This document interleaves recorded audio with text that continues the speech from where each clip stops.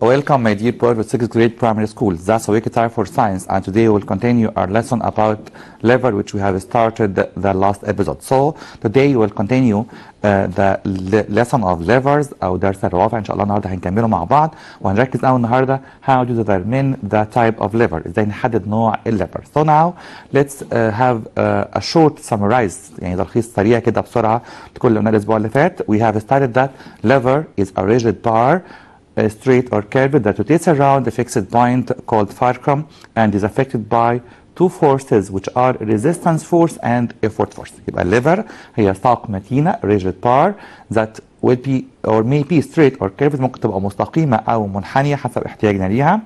That has a very important point نقطة مهمة جدا في أي ليفر بنسميها fulcrum أو محور الارتكاز أو محور الحركة ودايما مش بتكون في النص أو غالبا مش بتكون في النص يعني ممكن تبقى in the middle أو on the two sides على الأطراف. هنعرف النهاردة إن شاء الله إزاي نحدد الفالكرم and is affected by two forces which are effort force and resistance force. قلنا effort force هي مكان ايديا انا يعني بمسك الليفر منين هو ده effort force. resistance force مكان الحاجه اللي عايز اعملها او اشيلها او اكسرها او افتحها and so on. So resistance force is that something that you want to carry out الشيء اللي انا عايز انفذه او عايز اعمله. So now let's have a definition for the lever. As we know that lever is a rigid bar. نشوف مع بعض definition. Lever is a rigid bar straight or curved that rotates around a fixed point called fulcrum and is affected by two forces which are effort force and the resistance force. So now we know that lever consists of three main points. أي lever فيها ثلاث نقط مهمين جدا هما fulcrum, effort force and resistance force. So now let me draw. نرسم مع بعض كده for example scissors المقص عشان نشوف فين هي ال 3 points. Imagine that the scissors, okay, scissors consist of three main points which are fulcrum, effort force and resistance force. فين الفالكرم؟ هو محور الارتكاز اكيد هيكون هو المكان ده ودايما قلنا الفالكرم عنده سيمبل O. طيب effort force اتفقنا ان هي مكان ايديا انا همسك المقص منين يبقى هو ده الفالكرم. resistance force مكان الحاجه اللي عايز اعملها او عايز اقطعها يبقى هو ده مكان resistance force. So any lever consists of three main points which are effort force, resistance force and the fulcrum point. fulcrum ناخد بالنا عندها sample O مش F ما نلخبطش بين effort force sample F و fulcrum sample O. So now let's have a definition for the resistance force, effort force and also the fulcrum. طب ناخد كده definition لكل واحد منهم. Resistance force is the force that results from the weight of the body that you want to move. وقلنا الكلام ده الاسبوع اللي فات. طب effort force is the force that is exerted by a person to equilibrate the resistance. الeffort force هي القوة اللي هيبذلها الشخص عشان يتوازن مع المقاومة. So what about fulcrum? Fulcrum is a fixed point where the bar rotates on. Fulcrum is a fixed point where the bar rotates on. So now example of levers, we have many levers around us in our daily lives such as seesaw, crowbar, scissors, plier, nutcracker, stapler, ice or sweet holder, wheelbarrow, manual broom. طبعا دول examples في اكتر منهم كتير جدا جدا في المنهج عندنا او حتى في حياتنا العاديه in our daily life في حياتنا اليوميه بنشوف ليفر كتير جدا جدا في حياتنا. So now let's have a summarize for the importance of lever. ايه هي اهميه الليفر؟ increasing force او الاهميه الليفر انها بتزود القوه. Number 2 increasing distance بتزود المسافه. Number 3 increasing speed. يبقى عندنا 3 importance الليفر فيهم كلمة increasing force, increasing distance, increasing speed. بتزود القوة والمسافة والسرعة. Another importance of lever is that accuracy and performance. دقة في الأداء زي ما بستخدم بالظبط tweezers أو الملقاط أو التويزرز اللي بنسميه الملقط أو الملقاط يعني ده عشان أستخدم بيه أو أرفع بيه حاجات صغيرة جدا ممكن تكون فيها خطورة لو مسكتها بإيديا. Another importance of lever is that avoid danger. تجنب الأخطار. For example coal holder ماسك الفحم بستخدمه عشان أنقل بيه الفحم المشتعل أو burning coal من مكان لمكان فبالتالي هستخدم coal holder لأنه avoid danger. So now اللي هنركز فيه النهارده بقى إيه هو type of lever أنواع الليفر. We have 3 type of lever which are first class lever, second class lever, third class lever. يبقى عندنا 3 classes أو 3 types of lever first, second, third. طب عشان نفرق بينهم لازم أكون كويس قوي بقدر أعرف أحدد ال 3 points هما O fulcrum, R resistance force, F effort force. So now let's start with the first class lever. ايه هو النوع الاول؟ هو النوع اللي عنده O او الفالكرم في النص between effort force and resistance force. يبقى ممكن نعمل definition. وقلنا اكتر مره بنحب قوي الطالب الكرييتيف اللي مش بيحفظ definition قد ما يفهمه. يعني ايه first class lever؟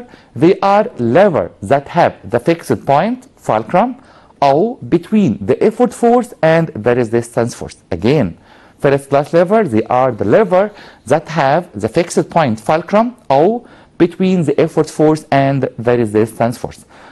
Examples of first class lever such as seesaw, suction pump, nail clipper, scissors, pincers, crowbar, paddle, pliers, balance and claw hammer. طب واحد يقول لي طب انا مضطر احفظ دول؟ طبعا لا. انا بحب قوي الطالب الكريتيف، قلت اكتر مره عشان احدد نوع الليفر لازم كويس قوي اكون بعرف اعمل لها ايماجينيشن، اتخيلها وارسمها رسم مبسط جدا. طب نتدرب مع بعض كده مثلا فور اكزامبل سيزرز لسه راسمينه من شويه. نشوف مع بعض، نرسم السيزر من تاني ونشوف فين الفالكرم والايفورت فورس والريزيستنس فورس. نرسم مع بعض. هنا في الرسمه قدامي انا شايف ان الفالكرم هو اللي في النص. معلش يا ريت بس المخرج يجيب لنا صوره السيزر من تاني بليز. نرسم مع بعض السيزر ونشوف نحدد ال3 بوينت ونشوف مين هي الميدل بوينت، النقطه اللي في النص. انا شايف ان الفالكرم هو اللي في النص والايفورت فورس والريزيستنس على الاطراف. ما دام الفالكرم في النص يبقى السيزر دوت فيرست كلاس ليفر. اوكي، فالكرم in the middle so it will be first class lever. طب ناخد اكزامبل تاني، بنسرز او بنسميها البنسه او الكماشه، نفس الشكل تقريبا. طب نشوف شكلها عامل كده تقريبا. اوكي، طبعا مش مهم قوي الرسم يكون دقيق او جميل قوي، المهم يكون يعني اكسبريس، معبر عن الرسمه نفسها. اوكي، انا عندي هنا الفالكرم، effort force مكان ايديا هنا، resistance force. which point in the middle؟ مين اللي في النص؟ effort force ولا resistance ولا fulcrum؟ fulcrum هو اللي في النص. so pincers او pliers، pincers او plier، الكماشه او البنسه برضو بعتبرها first class lever. why؟ because it contains fulcrum between effort force and the resistance force. يبقى مهم قوي اكون بعرف ارسم رسم مبسط عشان احدد نوع الليفر. طب نروح كده مع بعض نتكلم عن second class lever. مين هم second class lever؟ هي الليفر اللي عندها الريزيستنس ما بين الفالكرم والايفورت فورس. يبقى نفرق بين الفيرست والسكند. فيرست عندها O في النص، السكند عندها R في النص. ناخد definition للسكند class lever. They are the levers which have the resistance force between effort force and the fulcrum. طب ناخد اكزامبل كده منها. عندنا اكزامبلز كتير جدا من السكند كلاس ليفر. اكزامبل مشهور قوي هو ويل بارو او عربيه الحديقه. نرسم مع بعض ويل بارو ونشوف، نحدد ال3 بوينت ونحدد فين الفالكرم والايفورت فورس والريزيستنس فورس. دي هنسميها ويل بارو او عربيه الحديقه، ويل بارو. اوكي، ويل بارو. فين الفالكرم؟ هو مكان السايكل تحت او الويل اللي تحت، العجله اللي تحت، ده الفالكرم. ايفورت فورس مكان ايديا عند اليد بتاعت العربيه ديت. ريزيستنس الحاجه اللي هشيلها. طب لحد كده هنا مين الميدل بوينت؟ ريزيستنس فورس. ما كانتش بقى الاو زي المره اللي فاتت، يبقى ما دام الريزيستنس هي ان ذا ميدل سو ات ويل بي سكند كلاس ليفر. طب السؤال ده ممكن يبقى متكرر جدا باكتر من شكل في الجيف ريزون. جيف ريزون. wheelbarrow is a second class lever. Why? Because it contains the effort force ولا fulcrum ولا resistance. Sure, the resistance between effort force and fulcrum. يبقى لو جاب لي سؤال give reason عن اي lever اللي هي من نوع الفيرست او السكند او الثيرد، انا بس بحدد مين هو اللي في النص. الفيرست كان هو الفالكرم، السكند هو الريزيستنس فورس. So what about the third class lever؟ لو عايز اعمل definition للثيرد class lever، طب هي مين اللي عندها in the middle؟ Sure, it will be the effort force. كده خدنا الفيرست كان عنده O او فالكرم في النص in the middle، السكند كان عنده resistance او R in the middle، الثيرد عندها F. يبقى ممكن نعمل كلمة سر كده بيننا وبين بعض، كلمة اسمها ORF. يعني ايه ORF ديت؟ لو O in the middle it will be first class lever. R in the middle اللي هي resistance يعني it will be second class lever. F in the middle it will be third class lever. So now let's have a definition for the first class lever. Sorry, third class lever. I'm so sorry. They will be lever that contains effort force in the middle between fulcrum and resistance. طب نرسمهم مع بعض. 3 class levers. First, second, third. في الفيرست مين in the middle؟ O. second R in the middle. third F in the middle. طب وجود بقى F أو R في أي حالة من الاثنين دول أو الثلاثة دول مش هيفرق معايا. يعني مين اللي على اليمين أو الشمال مش هيفرق معايا خالص. أنا يهمني بس مين هو in the middle. هنا F هنا R مش تفرق معايا. لو هنا F أو هنا R أو R و F أوكي. O و F هنا اللي فاضل O و R. يبقى دايما بركز على الميدل بوينت ده اللي بيحدد لي type of lever. So now let's have example of the third class lever. example مشهور قوي هو التويزرز الملقاط او كول هولدر نفس الشكل تقريبا. طيب فين الفالكرم؟ هو المكان ده تحديدا ده الفالكرم. طب فين ايفورت فورس؟ زي ما اتفقنا مكان ايديا اكيد همسك التويزر من هنا يبقى هنا ايفورت فورس. طبعا كمان برضو هنا هو بمسكه من نقطتين مش نقطه واحده. طب الريزيستنس الحاجه اللي هشيلها او هرفعها بالتويزرز هتكون هنا مكانها. مين هو الميدل بوينت؟ effort force. So it will be third class lever. Why? Because it contains the effort force between fulcrum and the resistance.